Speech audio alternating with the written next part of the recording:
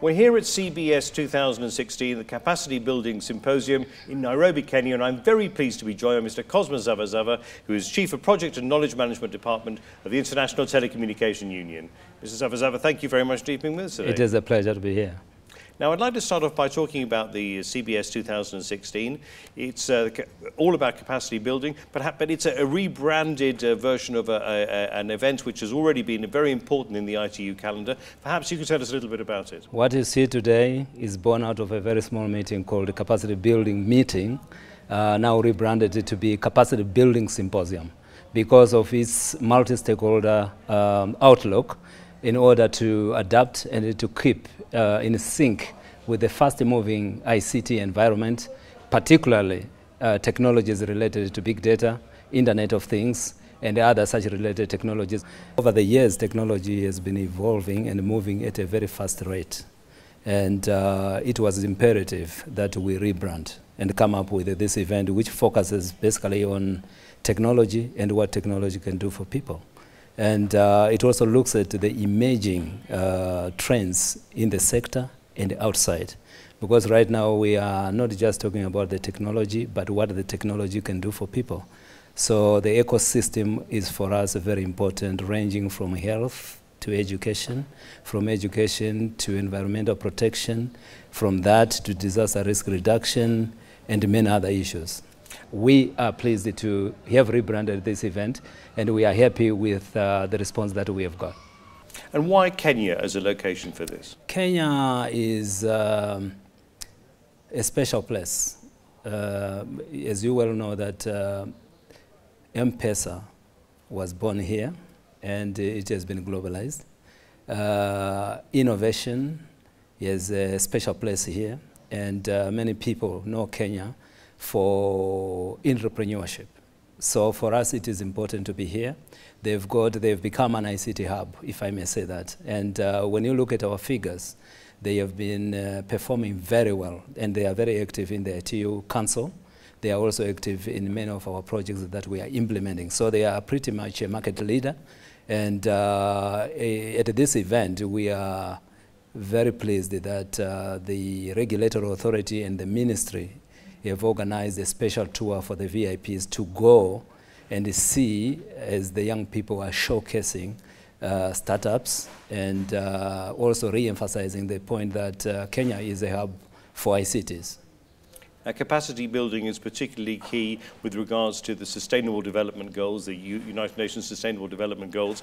I know that ITU also awarded the President of Kenya recently for their contribution to ICTs and sustainable development. Perhaps we could also talk a little bit about the emerging technologies and what's happening at the moment. Absolutely. This is another reason why we came to Kenya.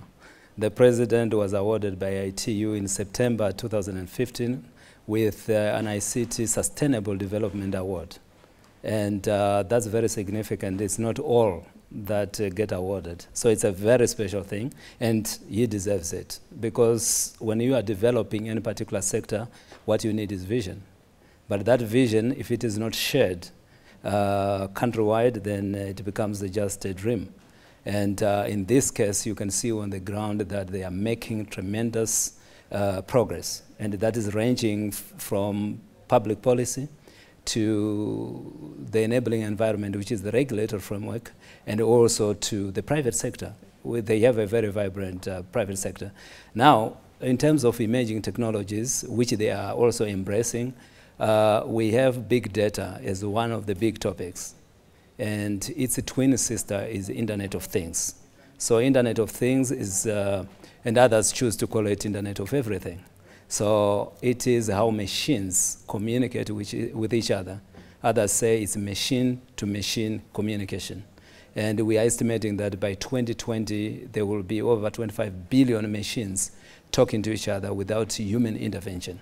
And that is very critical because we need to monitor the environment as it changes. And as we monitor the environment, we'll be able to look after our environment and also to reduce the impact of natural disasters, because 90% of natural disasters are weather-related, and that is very important. Second, the weather pattern is changing.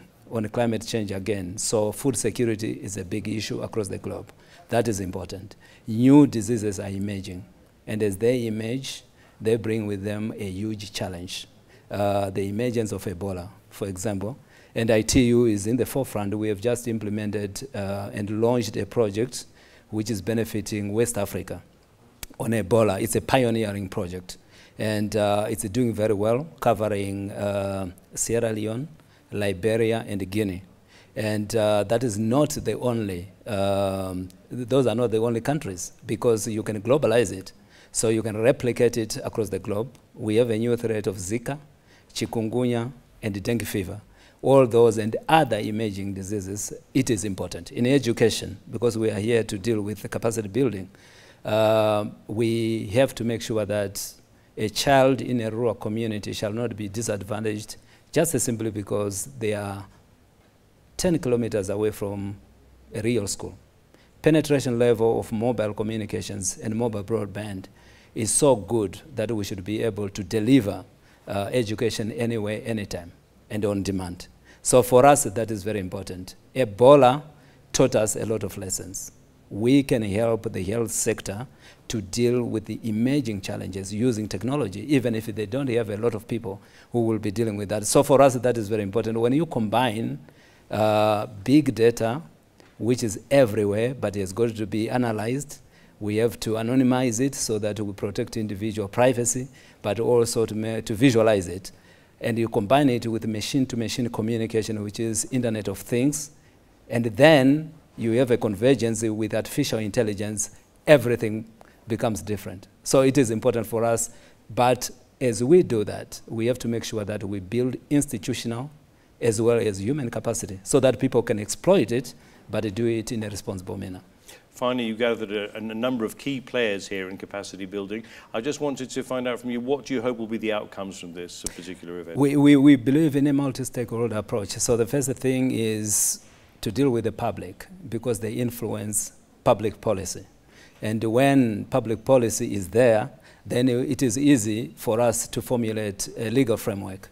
And when we do that, the regulators within the provisions of the policy as well as the regulatory framework can now operate, or the legal framework. They will be able to operate and operate effectively. But the private sector also, because they are a key player. So everybody has got a role. And what we want to achieve is to make sure that there is a natural and a seamless relationship between or among all the players. Each one of them has got a role to play, even individuals themselves, and to take advantage of that. But nobody should be left out just simply because they don't understand the subject matter. And in the ICT sector, we have a huge challenge. One is that technology is moving every second. New tools of trade are being born, but the legal framework is very slow, and the regulatory framework. And so does the skill sets. And we have to make sure that we upgrade the skills of people so that we pretty much almost move in tandem with the emerging technology. So this is a very important event, particularly in the post-MDG era, and now we have the Sustainable Development Goals.